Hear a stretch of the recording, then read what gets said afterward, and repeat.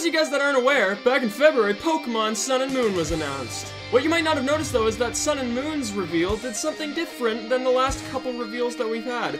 Exhibit A! As you can see, they revealed the starters for the 5th generation here. And more recently, they revealed the starters for the 6th gen. But where are the starters for 7th gen? I hear you say! In the very small amount of Pokemon Sun and Moon footage that we got, which is not even considered footage really, they didn't show off the starters. So people are wondering, where are the starters? Because we saw them in each trailer up to this point. But this trailer was lacking them.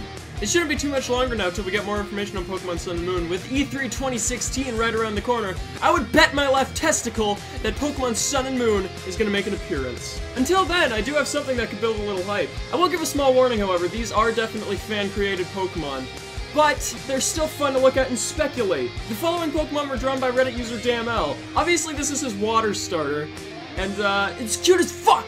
I love them. Honestly, I think this might be my favorite out of them. The next one's actually really cute too. It's obviously the fire type, judging by the fact that it's fucking red. I think it would actually be awesome to have a tiger starter, because it's just, I love tigers, man. They're awesome. They're awesome! Next up is this grass starter. This actually, you know what? I actually changed my mind. This one's probably actually my favorite. I like the look of, like, this one's less cute, but it's more cool, you know what I'm saying? I really like the detail on his eyes and the fact that both of his little talons, which, by the way, his entire arms are made of talons, which is fucking awesome. I think that this Pokemon in particular would actually lead to some pretty interesting typings. If we actually head over to his DeviantArt page, we can actually see that he actually named them. The first water little guy is called Bubty, this guy's called Tigrare, and this guy's called Juratur. I don't know how to pronounce them. I'm sorry. DamL actually went above and beyond and created the 2nd stage of these Pokemon. Look how cool they are! They evolved!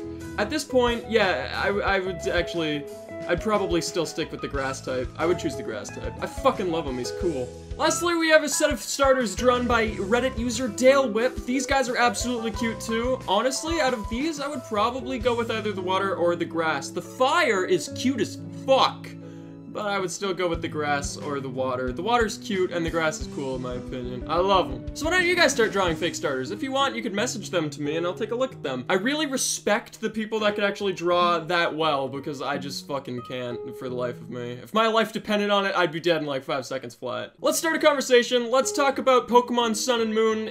When will we actually get to see the starters? My guess is E3. I don't think we'll be hearing any more information on Pokemon Sun and Moon until then personally, but I could be wrong with things like Korokoro constantly being published and showing off new Pokemon stuff. Links to find the artist responsible are in the description below. I'd check them out because they've also done some other amazing work.